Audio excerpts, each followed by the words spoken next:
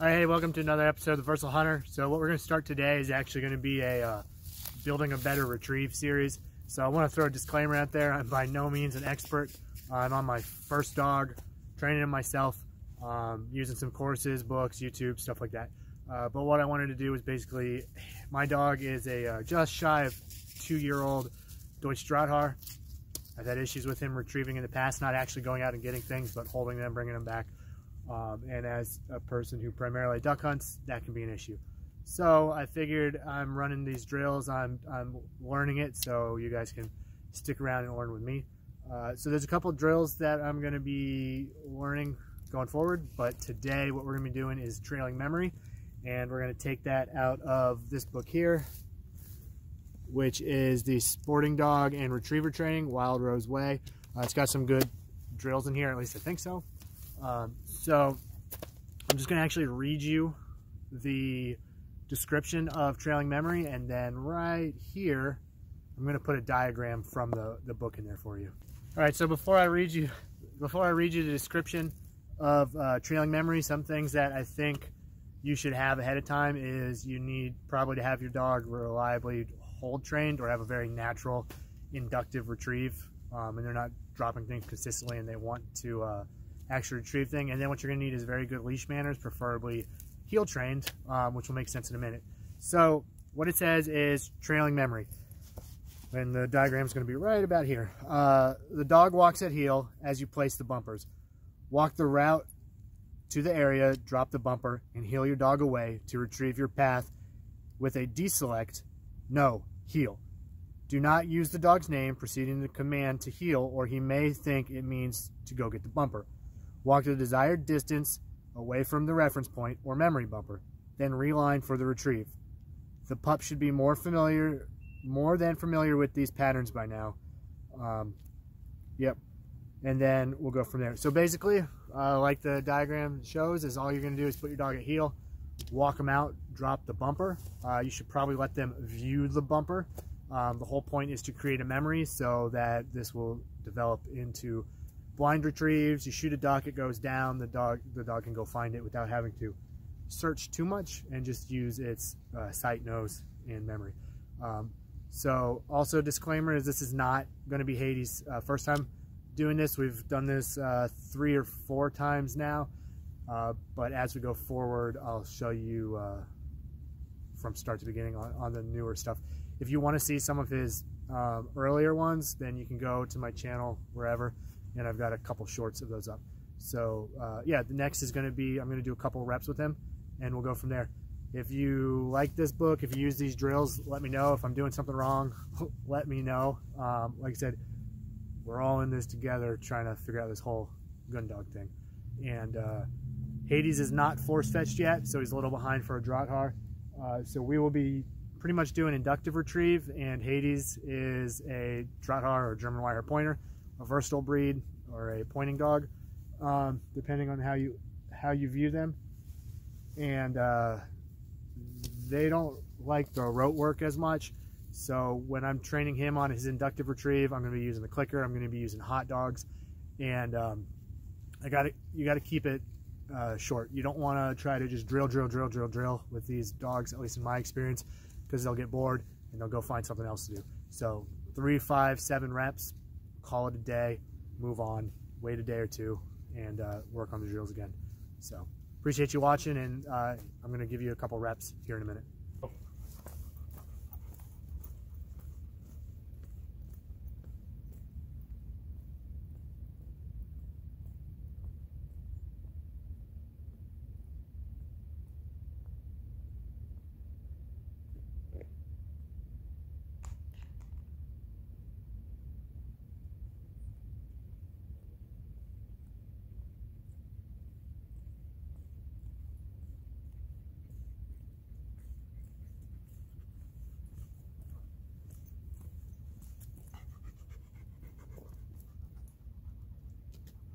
Heel.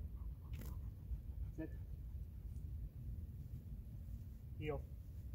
Sit.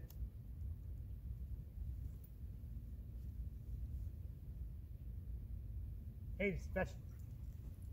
Hey, fetch. Fetch up.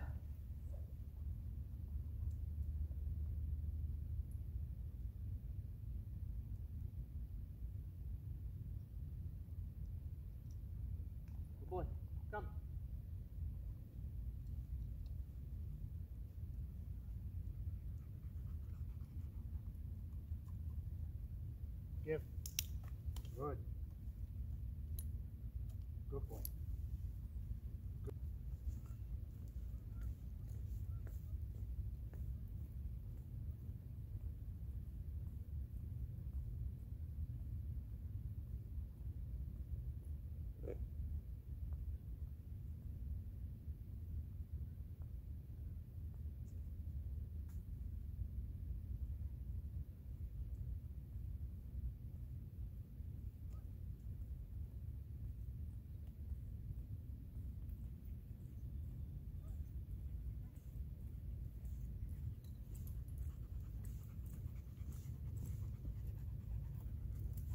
Yep.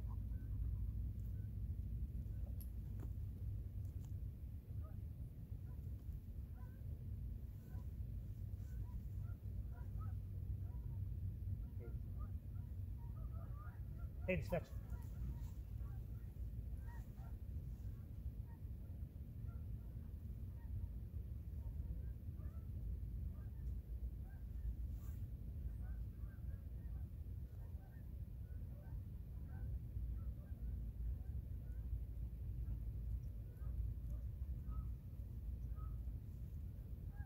Yeah.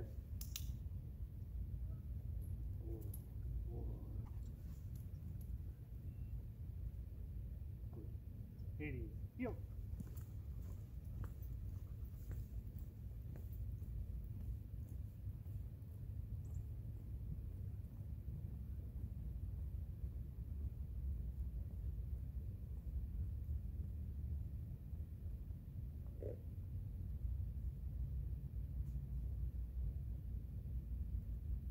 Yep.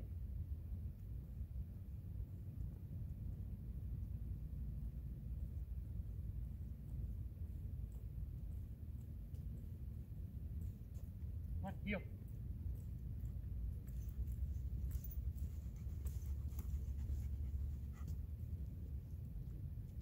Heel. No. Heel.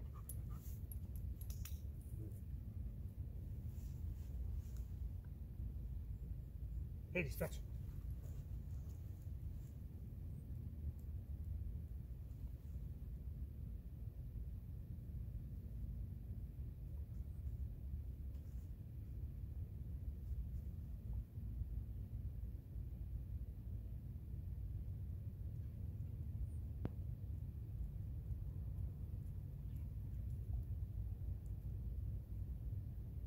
Hold. Hold. Give. Good boy. All right, so we had some issues with that. Hades didn't really want to train today, so that's a downside to him not being force fetched. He's been cooped up and he's still recovering from a porcupine injury 3 days ago. So he just kind of wants to run around and explore, which is one of the things you have to deal with a versatile dog or a pointing dog, is that their main desire isn't to pick things up and bring them back. Their main desire is to go out and find things. So we're in an area with a lot of animals, run into a lot of deer, fox, squirrels, and so on in this area. So after being pretty much cooped up for the last 3 days, he decided he just wanted to run around and play. So yeah, figure I'll show you the good stuff and the bad stuff. So as he recovers and he gets out, I run him around some more. We'll do a couple more of these videos, get it down to where he's actually doing it well, and we'll go from there. And then we'll move on to the next thing. And then once he's force fetched, we will be returning back to these. Right now, we're just kind of doing it as an inductive retrieve deal to get the groundwork, the baseline there.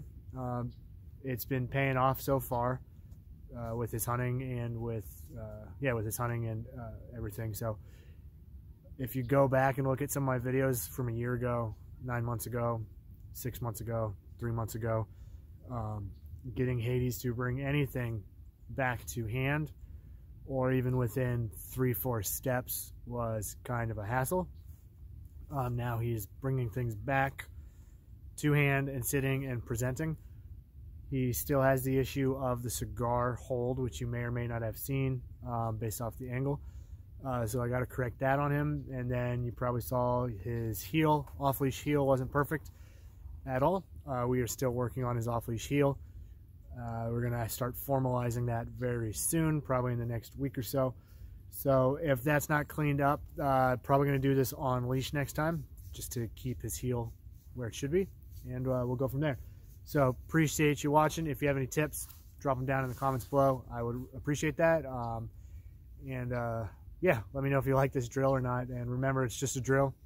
You never do this in hunting. You're not going to walk out, drop a bird, walk back and send your dog out. It's just to start building that foundation for memories for when that bird does drop and your dog sees it and he can go and find it. So again, appreciate you watching. This is going to be the Building a Better Retriever series, and hopefully we'll get Hades where he needs to be. And yeah, thanks guys.